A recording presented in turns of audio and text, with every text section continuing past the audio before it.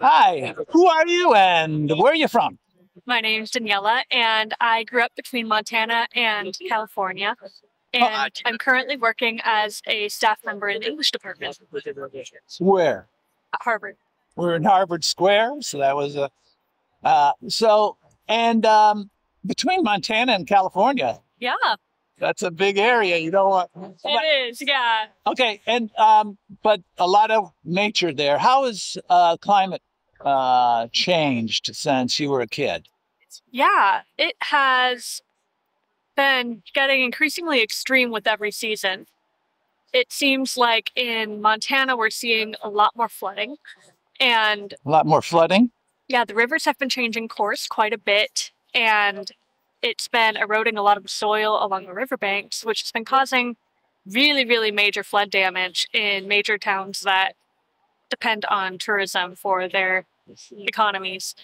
And so, right along, say, in the town Gardner, Montana, the Yellowstone flooded, and it completely shut down tourism for peak season in the summer because there was no tourism through Gardner, through that main pass.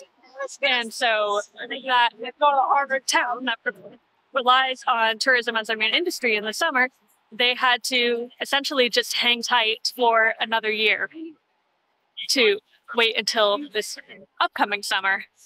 And it's a very stressful time over there. And as far as California goes, I mean, the fires speak for themselves, but there have also been major beach erosion along the coastline, and things when you store the beaches are getting narrower and narrower, and it's affecting a lot of train lines in the area that run along the coast as well.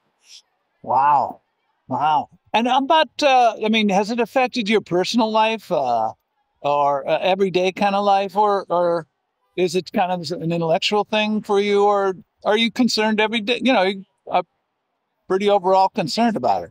I'm pretty concerned overall. I wouldn't say I feel it on a daily basis necessarily, but if I do take time to think about mineral depletion in our soil and the health effects that can cause, then I do see it. It just takes a little bit of digging to start noticing it. And when you start digging, you start seeing it. And then what about the future? Should we be optimistic, pessimistic? I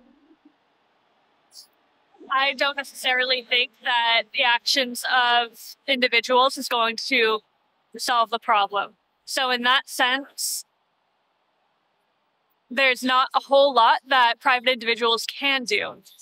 I think a lot of it does rest in the hands of larger corporations and policymakers to create policies that are going to be able to shape our future. And we do vote we have power in our vote, but I feel somewhat pessimistic with feeling like my power is rather limited.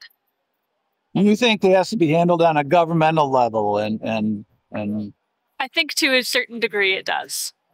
Mm-hmm. On a scale of 1 to 10, how concerned are you about the environment? I'm like right at a 9.5. I don't necessarily think it's going to, come to an end in 5 years, or maybe not in my lifetime, but it's not looking good. Any final thoughts? I hope everyone has a good day on that note. Thank you very much from Harvard Square. Thank you very much. Thank you.